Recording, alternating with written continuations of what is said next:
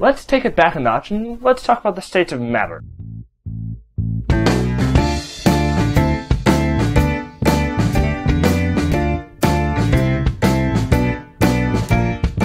Chances are the majority of you learned about the three states of matter: solid, liquid, and gas. These occur in everyday life. This table is solid, this drink is liquid, and the air around me is gas.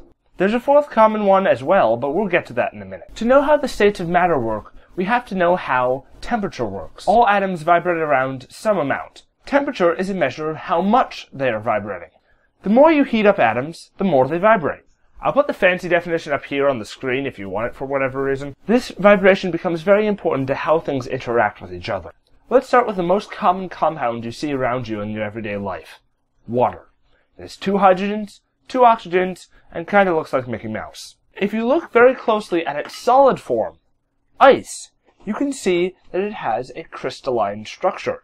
All types of compounds have a way of doing this, but how they do it is kind of hard to explain. Essentially, all the atoms in the solid are attracted to each other. The vibration in this ice isn't enough to overpower this attraction. In a liquid, such as what this ice cube is rapidly becoming, the vibration overpowers this attraction and the atoms slide over each other, creating what we know as liquids. This effect is exacerbated when you heat it even more. Let's visit my kitchen. See here, we have water that is boiling. Now in this boiling water, the water molecules are getting so hot that they actually start vibrating enough so they just go away from all the other water molecules and come off as steam. And the reason these plumes of steam don't stick together is because all the water molecules have their own way that they want to go because of their heat, and they don't stick together, unlike water or ice. Now, it is really hot in here, and I would like to get out. Much better. Now let's go back to the fourth state of matter. This one, in my opinion, is one of the coolest, despite being one of the hottest. Plasma. Chances are, if you look around, you will find a fluorescent light. You turn one on, and the gases inside that light ionize into plasma. This plasma can carry electricity from one side of the tube to the other, creating light. There's another example, but I have to go outside for that one.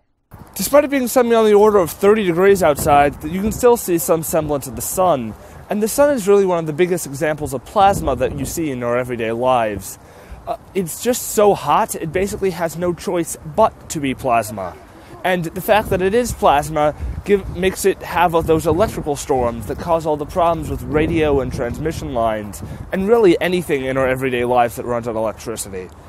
Now, that sun is not exactly doing a very good job of keeping me warm, so I shall go back inside.